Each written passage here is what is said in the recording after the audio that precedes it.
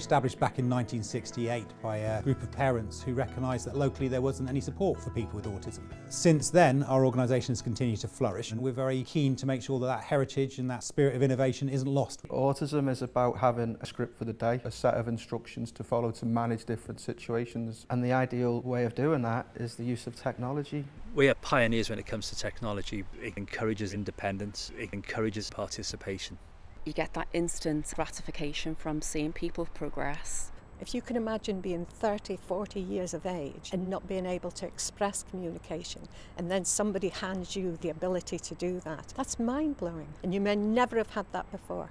Autech 2015 is a conference for professionals, carers and people with autism to enable them to better understand how technology can be applied to supporting people with autism and to explore the sensory issues that people with autism experience on a day-to-day basis. We live and breathe autism, and we need to share that with people.